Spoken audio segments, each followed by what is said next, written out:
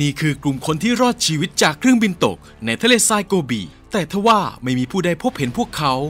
ขาดจากการติดต่อสื่อสารทุกรูปแบบที่นั่นไม่มีน้ำและแหล่งอาหารใดๆมันคือนรกบนดินแล้วพวกเขาทั้งหมดจะรอดออกมาจากสถานที่อันตรายที่สุดแห่งหนึ่งในโลกนี้ได้หรือไม่ไปรับชมการสปอยหนังเรื่อง The Fight of the Phoenix กับมิสเตอร์สปอยฝากกดไลค์กดแชร์กดติดตามเป็นกำลังใจให้กับเราด้วยนะครับถ้าพร้อมแล้วไปชมกันเลยครับณทะเลทรายโกบีในมองโกเลียได้มีเครื่องบินลำหนึ่งกำลังบินอยู่เหนือทะเลทรายทุกอย่างเป็นไปได้ด้วยดีและเครื่องบินลำนี้ก็ได้มาถึงที่หมายที่แท่นขุดเจาะน้ำมันแห่งหนึ่งกลางทะเลทรายนี่คือกัปตันแฟรงค์ทาวและนี่เคลลี่ที่เป็นผู้ดูแลงานที่นี่ที่มีการเจาะหาน้ำมันแต่ว่ามันไม่ค่อยประสบความสำเร็จเท่าไหร่เพราะมันไม่ค่อยเจอน้ำมันเลยแฟรงค์ทาวเข้ามาที่นี่เพื่อจะปิดปฏิบัติการและขนส่งลูกเรือกับแฟรงค์ก็บอกกับเคลลี่ว่าหลังจากนี้คุณจะถูกไล่ออกนะเพราะคุณทำงานไม่สำเร็จผู้ชายผิวดำคนนี้คือเอเจนักบินคนที่2ของแฟรงค์และเครื่องบินก็บินทะยานขึ้นสู่ท้องฟ้าแต่ทว่าในระหว่างทางก็เกิดเรื่องไม่ปกติอยู่ๆพายุทะเลทรายก็ก่อตัวขึ้นอยู่ตรงหน้าพวกเขาพยายามเชิดหัวเครื่องบินขึ้นที่จะฝ่าพายุทะเลทรายนี้ไปให้ได้และงานก็เข้าครับตอนนี้เสาอากาศของเครื่องมันก็หลุดหายไปเอเจก็เลยออกมาชี้แจงว่าเรากำลังเผชิญกับอากาศแปรปรวนอยากให้ทุกคนนั่งอยู่กับที่อย่าตกใจไปบางคนก็บอกว่าเมื่อกี้อะไรหลุดไปเหรอเขาก็บอกว่าเสาอากาศสัญญาณดาวเทียมน่ะทำเอาทุกคนรู้สึกไม่ค่อยดีเท่าไหร่ชายคนนี้ชื่อเอเลียสเขาก็ได้พูดออกมาว่าไปไม่รอดหรอกเครื่องเรามันหนักเกินไปเหมือนกับว่าเขามีความรู้เรื่องเกี่ยวกับเครื่องบินพอสมควรตอนนี้ทุกคนในเครื่องก็เริ่มกลัวมากๆแต่ทว่ายิ่งบินไปพายุก็ยิ่งแรงมากขึ้นกัปตันแฟรงค์ก็เลยบอกว่าเราต้องหาที่จอดฉุกเฉินเดี๋ยวนี้เอเจก็พูดว่าที่ใกล้ที่สุดก็คือ300กิโลเมตรเลยนะที่จะมีลานจอดฉุกเฉินฉับพลันนั้นใบพัดของเครื่องก็เริ่มมีปัญหาเพราะว่าทรายจำนวนมากแฟรงค์ก็เลยบอกว่าเราคงจะต้องลงจอดแล้วก็เลยบอกให้ผู้โดยสารเตรียมพร้อมต้องนำเครื่องลงจอดฉุกเฉินให้ทุกคนอธิษฐานกับพระเจ้านี่คือเวลาของผู้คุณแล้วหลังจากนั้นใบพัดทางด้านซ้ายของเครื่องบินก็หลุดออกไปแล้วมันก็เสียบเข้าไปในตัวเครื่องอีกทีด้วยแรงของพายุทำให้เครื่องบินเสียการควบคุมอย่างมากเครื่องบินเริ่มหมุนเคว้งสถานการณ์วิกฤตมากๆและเครื่องบินของพวกเขาก็วุ่นวิดจะชนกับหินทุกคนในเครื่องก็ตะโกนร้องด้วยความกลัวเหตุการณ์นี้มันทำให้นิวแมนตกเครื่องบินไปและเครื่องบินของพวกเขาก็ตกลงไปกลางทะเลทรายอย่างรุนแรงเมื่อทุกอย่างเงียบเสียงลงกัปตันแฟรงค์ก็ออกมาถามลูกเรือว่าทุกคนโอเคไหมแต่ข้างนอกก็มีแต่ความเงียบงันแต่หลังจากนั้นทุกคนก็เริ่มขยับตัวและคนที่ตายก็คือดร.เกอร์แบร์บางคนให้ความเห็นว่าเราวิทยุหาคนมาช่วยเหลือได้ไหมแต่ทว่าตอนนี้วิทยุมันเสียแล้วและที่นี่ก็ไม่มีระบบเรดาร์ทะเลทรายมันกว้างมากไม่มีใครมาพบเราแน่นอนแฟรงก์ก็พยายามดึงสติให้ทุกคนทำใจดีๆไว้แต่ก็มีบางคนที่ชื่นชมนะครับที่อย่างน้อยเขาก็ควบคุมเครื่องบินทำให้ไม่มีใครตายไปมากกว่านี้เมื่อพายุทะเลทรายสิ้นสุดลงก็เห็นได้ชัดว่าพวกเขาอยู่ห่างจากเส้นทางถึง200ไมล์มีอาหารและน้ำที่จะประทังชีวิตได้เพียงแค่1 เดือนเท่านั้นเรียกได้ว่ามันเป็นอะไรที่ต้องมาติดตามกันว่าพวกเขาจะรอดออกไปจากทะเลทรายอันกว้างใหญ่ไพศาลนี้ได้ยังไงเพราะไม่มีใครรู้พิกัดของพวกเขาเลยไม่มีใครจะสามารถเข้ามาช่วยพวกเขาได้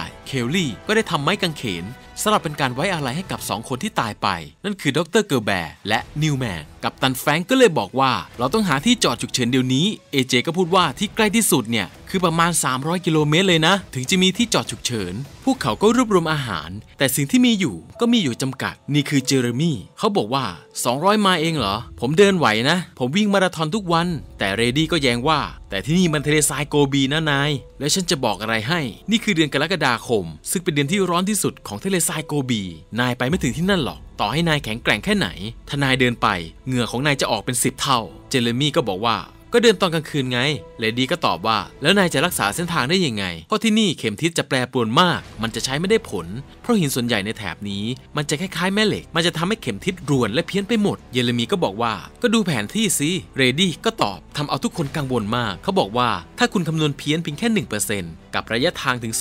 200-300 ไมล์เนี่ยมันจะทำให้คุณเดินเลยที่หมายโดยไม่รู้ตัวด้วยซ้ำทุกคนได้ยินแบบนั้นก็ถึงกับไม่มีหวังและจะทำยังไงกันดีพอตกกลางคืนเดวิดเด็กหนุ่มที่เขาคิดว่าเขาเป็นตัวสวยเขาได้ออกไปปัสสาวะโดยไม่แจ้งให้ใครทราบแต่ทว่าก็เกิดเหตุไม่คาดคิดเขาดันไปเดินสะดุดก้อนหินแล้วก็กลิ้งตกลงไปและในตอนนี้มันทำให้เขาหลงทางทันทีครับเขาหลงทิศไปหมดแล้วและในขณะนั้นมันก็มีลมอยู่ตลอดเวลามันทำให้เขามองไม่เห็นรอยเท้าของตัวเองเขาพยายามตะโกนให้คนช่วยแต่ก็ไม่มีใครได้ยินนี่คือความอันตรายของทะเลทรายพอเช้ามาทุกคนก็ตามหาเดวิดแต่ก็ไม่มีใครเจอเขาเลย ท่ามกลางภูมิประเทศที่ฮาลือโหดนี้ดูแล้วไม่น่าจะรอดยังไม่ทันไหลพายุทะเลทรายก็ก่อตัวขึ้นอีกแล้วอเล็กซ์ก็เลยอาสาจะไปตามหาเดวิดแต่ทุกคนก็ห้ามไว้เพราะว่าเดี๋ยวมีคนตายเพิ่มและหนังก็ตัดมาที่เดวิดซึ่งตอนนี้เขาก็ไม่รอดแล้วนะครับตอนนี้มีคนตายเพิ่มเป็น3คนแล้วมันมีวิธีการเดียวคือตอนนี้ต้องรอคนมาช่วยเท่านั้นมันเหมือนกับเป็นความหวังเดียวที่ค่อนข้างจะรีบหรี่เพราะไม่มีวิธีการใดเลยจะออกไปจากที่นี่ได้ทันใดนั้นเจเรมี่เขาก็บอกว่าเขาจะไม่ทนแล้วเดินไปตายดาบน่าจะดีกว่าเพื่อจะมีโอกาสรอดแล้วก็บอกว่าฉันจะเอาน้ำไปด้วยนะซึ่งทุกคนก็ไม่เห็นด้วยแล้วก็ห้ามเอาไว้แล้วก็ลุมจับตัวเอาไว้มันทำให้แกลลอนน้ำตกลงไปแตกเลยทีเดียวทุกคนก็ต่างเสียดายมากๆในทันใดนั้นเองเอเลียสเขาก็พูดขึ้นมาว่าผมพาทุกคนออกไปได้นะเขาอ้างว่าเขาเป็นวิศวกรการบินและได้เสนอแนวคิดที่ต่างไปจากคนอื่นนั่นก็คือเขาจะสร้างเครื่องบินจากซากปรักหักพังนี่แหละครับเขาบอกว่านี่คือเครื่อง C119 เป็นแบบทวินบูมและบูมทางด้านขวาไม่ได้รับความเสียหายสิ่งที่เขาเสนอก็คือเขาจะสร้างเครื่องบินขึ้นมาจากใบพัดที่เหลือและชุดอะไหล่ที่เหลือนี่แหละครับทุกคนก็ต่างอึ้งไปแล้วก็บอกว่ามันจะเป็นไปได้ยังไงในบ้าไปแล้วหลายคนก็คิดว่าเขาเพี้ยนไปแล้วเอเลียสเขาก็บอกว่าเขาเป็นวิศวกรการบินเขาเคยออกแบบเครื่องบินซึ่งทุกคนก็คิดว่าน่าจะลองดูไหนๆมันก็ไม่มีทางแล้วแต่แฟรงก์ก็แย้งว่าลองดูก็ได้ถ้าพวกนายมีน้ำเหลือพอนะแบบมีจำกัดอยู่ได้หลายเดือนซึ่งตอนนี้เราไม่มีน้ำขนาดนั้นเราจะตายภายในเดือนเดียวเราไม่มีทางสร้างเสร็จทันหรอกเพราะเราจะตายก่อนหลังจากนั้นชายที่ชื่อลิตเติ้ลก็หายตัวไปอีกแล้วครับเคลลี่ก็เลยอาสาจะไปตามหาเขาเพราะมองเห็นรอยเท้าของเขาอยู่แต่แฟรงก์ก็เลยบอกเคลลี่ว่าเดี๋ยวผมไปเองจากนั้นแฟรงก์ก็เดินตามหาลิตเติ้ลตามรอยเท้าของเขาไปเขาเดินจนมาถึงบริเวณที่เป็นภูเขาหินเดินไปสักพักก็ได้เจอกับหนังสือเล่มนึงและพอเงยหน้าขึ้นมาเขาก็จำได้ว่าที่นี่มันมีโขดหินที่เขาเกือบจะขับเครื่องบินชนนั่นเองและแล้วเขาก็ได้พบกับศพของนิวแมนซึ่งอยู่ข้างๆศพนั้นก็มีปลอกกระสุนอยู่มากมายเหมือนกับว่าศพของเขาเป็นที่ซ้อมยิงปืนไปซะแล้วซึ่งหมายถึงว่าอาจจะมีคนอื่นอยู่แถวๆนี้ก็เป็นได้หลังจากนั้นแฟรงก์ก็ได้เจอกับลิดเดิลซึ่งลิดเดิลก็บอกว่าผมไม่กลับไปหรอกทำไมพวกเราไม่สร้างเครื่องบินขึ้นมาล่ะเพราะไหนๆเนี่ยก็จะไม่มีใครตามหาพวกเราเจอแล้วหลายครั้งคนเราก็มีความหวังลมๆแรงๆนี่แหละแต่มันก็ยังดีที่มีความหวังอยู่บ้างเขาบอกกับแฟรงก์ว่าถ้าทุกคนอยู่เฉยๆโดยไม่มีความหวังโดยไม่ทำอะไรเลยนั่นแหละมันจะทำให้เราตายเร็วขึ้นพอพูดจบเขาก็เดินต่อไปซึ่งแฟรงก์ก็ห้ามไปว่าคุณไปไม่รอดหรอกแต่ลิดเดิลก็บอกว่าอย่างน้อยผมก็มีความหวังว่าจะออกไปจากที่นี่ได้ทำเอาแฟรงก์อึ้งไปคงจะได้ข้อคิดอะไรบางอย่างและแฟรงก์ก็ตอบตกลงบอกว่าโอเคเราจะสร้างมันขึ้นมาแต่คุณต้องกลับไปกับผมนะหลังจากนั้นทั้งสองก็เดินกลับมาที่เครื่องบินตัดมาที่เครื่องบินเลดี้ก็แซวพ่อครัวประจำเครื่องว่าขนาดหน้าสิวหน้าขวานเนี่ยยังขอบคุณพระเจ้าสละอาหารได้อีกเหรอพ่อครัวก็เลยบอกว่าอย่างน้อยเราก็ยังไม่ตายนะและแฟรงก์และลิดเดิลก็กลับมาถึงเครื่องได้สำเร็จทุกคนก็ต่างดีใจมากแฟรงก์ก็บอกว่าผมเห็นด้วยแล้วที่จะสร้างเครื่องบินขึ้นมาใหม่ถ้าสร้างก็ต้องสร้างกันทุกคนและทุกคนก็ต้องเห็นพ้องต้องกันว่าต้องเสี่ยงดูเพราะมันเป็นวิธีเดียวจริงๆแต่AJเขาก็เตือนแฟรงก์ว่าแต่ว่ามันจะต้องใช้กำลังมากขึ้นใช้แรงมากขึ้นและต้องเสียน้ำและอาหารเพิ่มไปอีกเท่าตัวหรืออาจจะ2 เท่าตัวก็เป็นได้ถ้าไม่สำเร็จก็จะตายเร็วขึ้นนะแฟรงก์ก็บอกว่าดีกว่าจะอยู่รอแบบลมๆแรงๆตอนนี้มันเร็วไปที่เราจะยอมแพ้และในคืนนั้นพวกเขาก็เริ่มทำงานกันจุดไฟให้สว่างจนทั่วและทำงานกันตอนกลางคืนเพื่อจะทำให้เสียเหงื่อน้อยลงและจะได้ประหยัดน้ำมากขึ้นและงานแรกก็สำเร็จนั่นก็คือพวกเขาสามารถถอดปีกเครื่องบินได้แบบสมบูรณ์วันแรกผ่านไปพวกเขาก็กินน้ำไปไม่น้อยเลยทีเดียวคืนวันต่อมาพวกเขาก็เริ่มต้นทำงานต่อคืนนั้นแฟรงก์ก็ได้เล่าให้กับAJว่าได้เจอศพนิวแมนที่ตกจากเครื่องบินแต่ที่มันแปลกก็คือมีคนใช้ศพของเขาเป็นที่ซ้อมยิงปืนนั่นมันหมายความว่าไม่ได้มีแค่เพียงพวกเราเท่านั้นที่อยู่แถวนี้แล้วก็บอกให้AJเก็บเป็นความลับอย่าเพิ่งบอกใครในระหว่างที่ทำงานอยู่นั้นปรากฏว่าเรื่องไม่คาดฝันก็เกิดขึ้นสะเก็ดไฟได้ตกลงไปในถังน้ำมันทำให้เกิดการระเบิดเปลวไฟมันลอยขึ้นสูงและมีเสียงดังสนั่นหวั่นไหวซึ่งเหตุการณ์นี้มันทำให้น้ำมันสูญเสียไปพอสมควรเลยทีเดียวมันทำให้ไม่สามารถที่จะเอาน้ำมันมาเป็นเชื้อเพลิงในการจุดไฟทำงานตอนกลางคืนได้แล้วเพราะฉะนั้นพวกเขาจะต้องทำงานตอนกลางวันทุกคนก็เลยรู้สึกไม่ค่อยดีเพราะว่าถ้าทำงานกลางวันเนี่ยเราจะต้องสูญเสียน้ำเพิ่มขึ้นไปอีกและน้ำอาจจะหมดก่อนที่เครื่องบินจะเสร็จวันต่อมาช่วงกลางวันพวกเขาก็เร่งมือในการสร้างเครื่องบินท่ามกลางอุณหภูมิที่ร้อนระอุมากๆหลังจากที่ได้ปีกเครื่องบินมาทั้ง2 ข้างแล้วก็เป็นหน้าที่ของแซมมี่พ่อครูประจำเครื่องที่มีความชำนาญด้านการเชื่อมเหล็กซึ่งเอเลียสเขาก็บอกว่าห้ามพลาดเชียวนะถ้าพลาดคืองานล่มแน่ พวกเราจะตายกันที่นี่ซึ่งมันก็สร้างความกดดันให้กับแซมมี่ไม่น้อยแต่พวกเขาก็ทำงานได้ดีด้วยความร่วมมือร่วมใจกันวันต่อมาก็ปรากฏว่าเริ่มมีฝนตกลงมาเริ่มมีฟ้าแลบซึ่งมันไม่ดีแน่ๆเครื่องบินลำนี้อาจจะเป็นสิ่งที่ล่อให้ฟ้าผ่าลงมาก็ได้แฟรงค์จึงบอกให้ทุกคนรีบหนีออกไปจากตรงนี้ก่อนเขาจึงรีบทำสายดินให้กับเครื่องบินปรากฏว่ามันก็เป็นอย่างที่แฟรงค์พูดจริงๆครับฟ้าก็เริ่มผ่าลงมาแล้วก็โดนเครื่องบินของพวกเขาแต่โชคดีที่กัปตันแฟรงค์ได้ผลักเอาเอเลียสตกลงมาจากเครื่องบินทันเวลาไม่งั้นอาจจะโดนฟ้าผ่าตายไปด้วย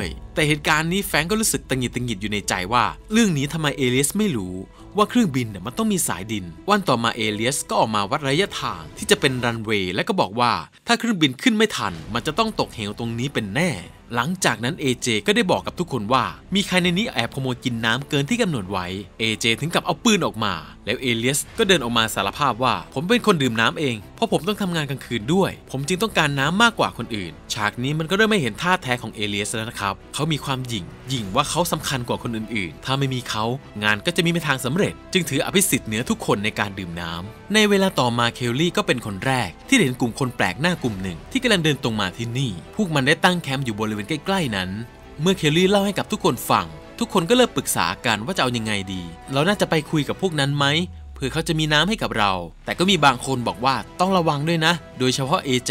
ที่เป็นนักบินห้ามเป็นอะไรเด็ดขาดหลังจากนั้น3คนที่เป็นตัวแทนออกไปเจรจาซึ่งกลุ่มคนเหล่านั้นก็ใส่ชุดดำเป็นพวกพ่อค้าของเถื่อนนะครับคุยกันไปคุยกันมาปรากฏว่าหัวหน้าของพวกนั้นก็ยกปืนขึ้นเล็งไปที่ AJ แต่อเล็กก็ผลัก AJ ออกและเขาก็เป็นคนโดนยิงแทนเพราะว่า AJ เป็นคนสำคัญและก็เกิดการต่อสู้กันแต่แฟรงก์ก็สามารถจัดการกับกลุ่มคนเหล่านั้นได้ทั้งหมดซึ่งเขาก็วางแผนมาเป็นอย่างดีอเล็กซ์เขาก็สูญเสียเลือดเป็นจำนวนมากเขาบาดเจ็บสาหัสและแล้วอเล็กซ์ก็ไม่รอดครับทุกคนก็ต่างเสียใจเป็นอย่างมากเพราะเขาเป็นคนยอมเสียสละโดนยิงแทน AJ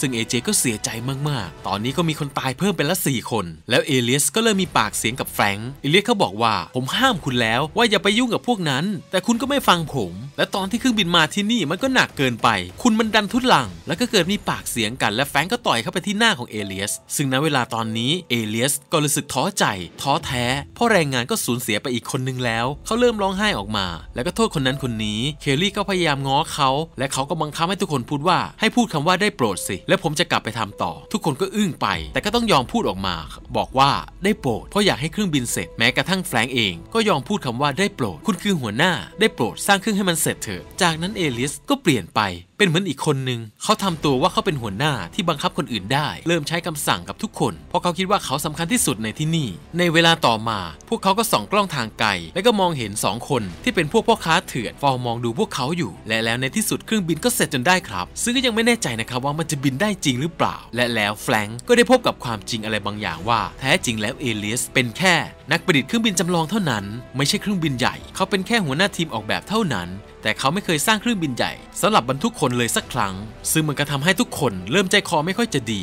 เพราะว่าที่ผ่านมาเนี่ยทำอะไรลงไปเราสูญเสียทั้งน้ำทั้งคนถ้าอยู่เฉยๆอาจจะมีโอกาสรอดมากกว่าจะมาฝากความหวังไว้กับคนที่เคยแค่ออกแบบเครื่องบินของเล่นแล้วทุกคนก็เริ่มโมโหมากแล้วเอียนก็ถือปืนออกมาและก็เลยจะยิงเข้าไปที่หัวของเอเลียสกัปตันแฟรงก์ก็มาห้ามเอาไว้ปรากฏว่าทันใดนั้นก็มีลมพายุเกิดลมกันโชกแรงและมันก็ทำให้ทุกคนเห็นว่าเครื่องบินที่พวกเขาสร้างนั้นมันเริ่มยกตัวขึ้นมามีแววว่ามันจะบินได้ด้วยนะครับแต่ลมที่ว่านั้นมันก็แรงมากๆถึงขนาดที่หอบเอาทรายไปจำนวนมากเนี่ยเข้ามาฝังเครื่องบินไปถึงครึ่งลำเลยทีเดียวทุกคนตอนนี้ก็เริ่มหมดหวังมันไม่มีความหวังว่าจะทำอะไรต่อไปแต่แฟรงก์ก็ได้ลุกขึ้นแล้วก็เตือนสติทุกคนว่าเราสร้างมันขึ้นมานะเราเป็นครอบครัวเราอยู่ด้วยกันที่นี่เราทุกคนไม่อยากมาตายแบบนี้ขอร้องล่ะเราต้องไปจากที่นี่เราต้องช่วยกันขุดทรายออกไปเราต้องกลับบ้านนะหลังจากนั้นทุกคนก็ร่วมมือร่วมแรงใจกันอีกครั้งและก็สามารถลากเอาเครื่องบินออกมาจากทรายได้แล้วเอลิสก็บอกกับแฟรงก์ว่าตอนนี้เรามีโอกาสแค่5ครั้งนะในการจุดสตาร์ทเพราะตัวที่ช่วยจุดระเบิดมีแค่5อันเท่านั้นแล้วกัปตันแฟรงก์ก็ได้เดินขึ้นไปบนเครื่องบินเพื่อจะทำการสตาร์ทเครื่องเป็นครั้งแรกทุกคนก็ต่างใจจดใจจ่อลุ้นว่ามันจะเป็นยังไงแต่ทว่าการสตาร์ทในครั้งแรกก็ไม่สำเร็จครับอีกทั้งมันยังทำให้เกิดเสียงดังมากๆจนทำให้กลุ่มคนที่ซุ่มดูพวกเขาได้ยินและการสตาร์ทครั้งที่2ก็เริ่มขึ้นแต่คราวนี้มันก็ดับไปเฉยๆ AJ ก็ยืนอธิษฐานกับพระเจ้าพอมาครั้งที่3ก็สามารถสตาร์ทติดแต่ว่าแป๊บเดียวเครื่องก็ดับลงอีกแล้วเท่ากับว่าตอนนี้พวกเขามีโอกาสแค่2ครั้งสุดท้ายเท่านั้นสุดท้ายแล้วจริงๆแล้วแฟรงก์ก็ลุกขึ้นเพื่อ พื่อบอกกับทุกคนว่าเดี๋ยวผมจะจุดระเบิดโดยที่ไม่เปิดระบบเพื่อเคลียร์กระบอกสูบนะซึ่งมันก็เสี่ยงมากๆครับหรืออีกแค่2ครั้งสุดท้ายทุกคนก็เริ่มพะวงแล้วว่ามันจะเป็นยังไงการสตาร์ทครั้งที่4ก็เกิดขึ้นแต่คราวนี้ก็ปรากฏว่ามันก็เกิดเปลวไฟขึ้นเหมือนเป็นการเคลียร์กระบอกสูบและแล้วก็เหลือโอกาสแค่ครั้งสุดท้ายเท่านั้นทุกคนน้ำตาก็เริ่มคลอเบ้าปรากฏว่าครั้งสุดท้ายครับพวกเขาก็ทำสำเร็จและใบพัดก็หมุนเร็วมากเพียงพอที่จะพาเครื่องบินบินได้และทุกคนก็ต่างดีใจจนร้องไห้หลังจากนั้นก็บอกให้ทุกคนรีบขึ้นมาบนเครื่องบินซะทุกคนก็ขึ้นไปด้วยความหวังและก็นั่งประจำที่ของตัวเองโดยการเกาะที่ปีกเครื่องบินนะครับเพื่อเป็นการถ่วงน้ำหนักแต่ทันใดนั้นกองทัพของกลุ่มพ่อค้าก็มาถึงแล้วพวกมันวิ่งไล่ตามเพื่อจะมาแก้แค้นให้กับเจ้านายส่วนเครื่องบินก็เริ่มเทคตัววิ่งออกไปพร้อมกับกระสุนหาใหญ่อยู่ด้านหลังเมื่อเครื่องบินวิ่งมาเป็นระยะไกลแล้วและมันก็ใกล้จะถึงระยะเหวอันตรายถ้ามันยังเชิดหัวขึ้นไม่ได้พวกเขาทั้งหมดจะต้องตกลงไปตายทันทีเป็นอะไรที่ลุ้นมากๆ1 2 3เครื่องบินก็ตกลงไปพวกโจรก็ได้แต่ยืนมองแต่สักพักเครื่องบินของพวกเขาก็ทะยานขึ้นสู่ท้องฟ้าได้สำเร็จครับทุกคนก็ดีใจเป็นอย่างมากพวกเขาทำสำเร็จแล้วหลังจากที่ผ่านเรื่องราวต่างๆมาด้วยกันซึ่งมันก็อธิบายเป็นคำพูดไม่ได้แล้วพวกเขาก็สามารถไปถึงที่หมายได้สำเร็จใช่แล้วครับพวกเขาทำสำเร็จเพราะมีความหวังและหนังก็จบลงเป็นยังไงกันบ้างครับกับหนังเรื่องนี้มีความคิดเห็นอย่างไรก็คอมเมนต์เข้ามาพูดคุยกันเยอะๆนะครับฝากกดไลค์กดแชร์กด Subscribe เป็นกำลังใจให้กับเราในคลิปต่อไปแล้วเจอกันใหม่ในคลิปหน้าสำหรับวันนี้สวัสดีครับ